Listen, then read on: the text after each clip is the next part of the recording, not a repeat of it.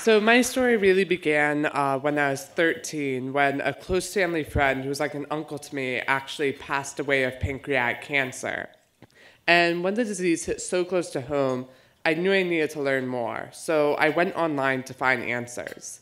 And using Google and Wikipedia, I found a vast array of statistics on these cancers. But what I found really shocked me. You see, 85% of all pancreatic cancers are diagnosed late, when someone has less than a 2% chance of survival. And I kept digging, and I was like, why are we so bad at detecting pancreatic cancer? And that's when I stumbled across an even more shocking statistic. The current test is this 60-year-old test. I mean, first off, that's older than my dad, but also it costs $800 per test and is grossly inaccurate, missing 30% of all cancers. Your doctor would have to be ridiculously suspicious that you have the cancer in order to give you this test. And so I set out, armed with 8th grade biology, I was unhappy with this. I was going to change the face of cancer diagnostics. I was like, I got this with my 8th grade biology. And my kind of rationale was, well, the current test is just so bad that anything I do would probably be better. And so, armed with that mentality, I went out and I found what a sensor for pancreatic cancer would really have to look like. It would have to be inexpensive, rapid, simple, sensitive, selective, and minimally invasive. And then I was doing some more research, and that's when I found that when we're looking at the cancer, we're looking at your bloodstream. And what we're looking for is these changes in protein levels. And while this sounds really straightforward, it's anything but. You see, you have these liters and liters of blood that's already been in an innumerable amount of protein. And you're looking for this one small change in this tiny amount of protein, so it's next to impossible. It's like trying to find a needle in a stack of nearly identical needles. However, undeterred due to my teenage optimism, or how some people label it, complete and utter ignorance of the entire field of cancer research, I continued on and went to any high schooler's best sources for information, Google and Wikipedia. I got through every high school test and quiz. And eventually, I stumbled across this article of over 8,000 proteins that are found in your bloodstream when you have these cancers. And it was my summer break. I literally had nothing else to do. And I was pretty antisocial at the time, so I shut myself in my room and researched all 8,000 proteins. At the end of the summer, I was really doubting my potential for any future social interaction, and made for some really interesting back-to-school essays. So my teacher would ask my friend, like, oh, what did you do? And he was like, I went to Yellowstone. Jack, what did you do? I researched proteins. There's an awkward pause. I never shook the name Protein Kid after that. However, on the 4,000th try, when I was close to losing my sanity, I finally found the one protein that could work. And the name of this protein was called mesothelin. And it's just your ordinary run-of-the-mill type protein, unless, of course, you have pancreatic, ovarian, and lung cancer, in which case it's found at these very high levels in your bloodstream. But also, the key is that it's found in the earliest stages of the disease, when someone has close to 100% chance of survival. So if you could detect this protein, you could potentially detect the cancer in the earliest stage, when someone has close to 100% chance of survival. And however, now the question was, how on earth am I going to detect this protein? And the answer came in the most unlikely of places: high school biology class, the absolute stifler of innovation. Particularly with my biology teacher, we just didn't get along, and one day tensions rose to record highs, and I rebelled how any high schooler would. I snuck in an article on single-walled carbon nanotubes. And these are essentially these long, thin tubes of carbon that are an atom thick, and they're 1/50,000th the diameter of a single strand of your hair. So they're extremely small, but they have these amazing properties. They're kind of like the superheroes of material science. So like they're stronger than steel, or they conduct electricity better than copper. And so I'm just fascinated by these, and I felt really James Bond-esque. I'd like wedge this article in between the pages of my biology textbook. And then out of the corner of my ear, we were learning about these things called antibodies. And that's essentially like a lock and key. It would only react to one specific protein, in this case, that cancer biomarker. And I was just sitting there reading this article when all of a sudden it hit me. you could combine these two concepts. And essentially what you do is you have a network of these nanotubes and you lace it with these antibodies, such that you have a carbon substance that will only react to one specific protein. But also, due to the amazing properties of these nanotubes, this network will actually change how electricity flows through it based on the amount of protein present, and thus indicate whether or not you have pancreatic cancer. And it's essentially analogous to a big bowl of spaghetti noodles with meatballs in it. If you imagine the spaghetti noodles were conductors, then when you put the meatballs in, it would spread neighboring spaghetti noodles apart, and that would cause a change in electrical conductivity since there's less connections. And you can actually measure that with a $10 ohm meter that you steal from your dad's garage. And then I thought, well, these networks of nanotubes are extremely flimsy, and since they're so delicate, they need to be supported. So I chose to use paper. And making a paper sensor for pancreatic cancer is about as simple as making chocolate chip cookies, which I personally love. If I ever do bad on a test, you had better watch out for the chocolate chip cookies, especially those Girl Scout cookies, which are now in season, thankfully.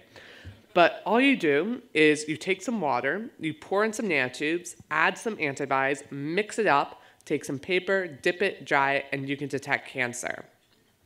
And just as soon as I had this kind of epiphany moment, I look up and I see my biology teacher. I swear she has eyes on the back of her head. She storms up all red in the face, snatches that article, and is like, "What is this actual science doing in my classroom?" At least that's what I thought she said. She probably said something more along the lines like, "Do your classwork or else I'll fail you." However, I finally got my article back after having to beg for it for 30 minutes and listen about how I have to respect myself and others. But finally I got back, and that's all I really cared about. And then I realized I'm probably going to need a lab to do this research. I can't do cancer research on my kitchen countertop. Me and my brother had done some pretty crazy shenanigans, like we cultured E. coli and cholera where we make our sandwiches. Fortunately, the CDC didn't have to be called in. Also, we knocked out the electricity to all of our neighborhood once. We're terrible neighbors. We're notorious for knocking out the power. And then also we landed ourselves on the FBI watch list. Well, my mom, because we used her credit card for some rather dubious items. However, I was probably going to need a lab to do this research, so I was like, all right, I can just email 200 different professors and someone will tell me yes. And I was prepared for all these positive emails to pour in for me to be like, "Hail as Wonder Boy saves the world." Then reality struck. Got 199 rejections. And I realized some professors aren't nearly as nice as those glowing profile pictures make them seem. Some of them actually went line by line through my entire procedure saying why it was the worst possible mistake I could ever make and that I should just quit doing science. And I have no clue where they got that time. I mean, maybe instead of like regular hobbies like crocheting or golf, they'd like making fun of 16-year-olds. But finally, a silver lining came through, and I got one positive email from Dr. Andraka at Johns Hopkins University. And I go in for this big interview armed with my professional gear of a hoodie and pajama pants. And I was expecting a standard interview like, "Oh, what's your favorite color? What do you want to be when you grow up?" Unfortunately, this guy knew his stuff. I couldn't bamboozle him like my parents. My parents, I just say, "Cancer, carbon nanotubes," and they're like, "Yeah, Jack, go do your science." This guy actually brought in 28 PhDs. We probably set some sort of Guinness World Book of Records here. He crammed them in a 9-foot by 9-foot room, and they just interrogated me on every part of my project. However, eventually I stumbled out of this interrogation. I guessed C on all the answers I didn't know, just like I do on my SATs. That worked out pretty well. And finally, I got the lab space I needed. And just as soon as I started, I realized how hopeless I was at doing cancer research. First day was cultured some cancer cells, and I accidentally sneezed in my cancer flask. And he just kind of hid it away and denied its existence after that because tentacles were growing out of it. And then, for example, I'd like trip over my shoelaces and just face plant on my cells, or like I'd blow them up in the centrifuge. And at this point, my lab mentor was like, "Why on earth did I ever invite this kid into my laboratory?" However, after all of that, after 7 months of screwing up every single procedure and oftentimes sleeping over at the lab, I finally ended up with one small paper sensor that costs 3 cents and takes 5 minutes to run. This makes it 168 times faster, over 26,000 times less expensive, and over 400 times more sensitive than conventional methods of detection. But also, so far, it has over 90% accuracy at detecting the cancer and can detect the cancer in the earliest stage when someone has close to 100% chance of survival. So in the next 2 to 5 years, this patent-pending sensor could potentially lift the once dismal pancreatic cancer survival rates from 5.5% to close to 100%. And it would do similar for ovarian and lung cancer. But it wouldn't stop there. You see, you can simply switch out that antibody as simple as switching out chocolate chips or butterscotch chips in cookies, and you can detect an entirely different protein, ranged from Alzheimer's, other forms of cancer, even HIV/AIDS and heart disease. The possibilities for its disease detection is limitless, and it could go far beyond that in water contaminant detection and more. And I know a lot of people wonder, what on earth is Jack working on next? So actually what happened is my lab mentor moved down to MD Anderson, and so I can't make that commute. But now I'm working on cancer-fighting nanorobots that will actually learn how to treat your cancer while in your bloodstream. So that's my current project. But throughout these journeys, I faced a lot of adversity. I mean, I got told no by my parents, I got told no by my biology teacher, I got told no by 199 professors. But one of the greatest difficulties I faced throughout this journey was that of scientific paywalls. And this is where you essentially have to cough up $35 per article in order to read it. And this exponentially raises the cost of doing innovation for kids like me. And by instituting these paywalls, we've created a fundamental barrier between the public and science, where we have all of these big STEM initiatives that say we need more kids interested in science. But when a Katy Perry single costs 99 cents and a seminal science article costs $35, that's a bit of a mixed message. And this isn't just a problem for 15-year-old cancer researchers, this is really a problem for everyone, because Harvard University recently released a statement saying that we simply can't afford to continue paying for these subscriptions. And when the richest academic institution in the world can't afford to continue paying for its academic subscriptions, how can you expect young innovators to be able to do scientific research? And I think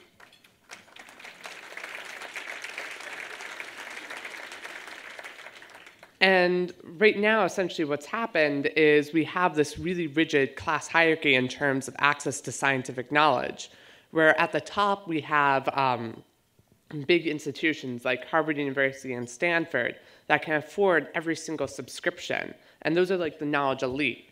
But even here in the knowledge elite, we have the stratification where at the top, we have all those big institutions with large endowments. But then lower down, we have state-run institutions who don't have as large of endowments and can't afford every single scientific subscription. And so it's essentially like saying to the top 10 universities, you all can teach calculus, while everyone else is relegated to only Algebra 1.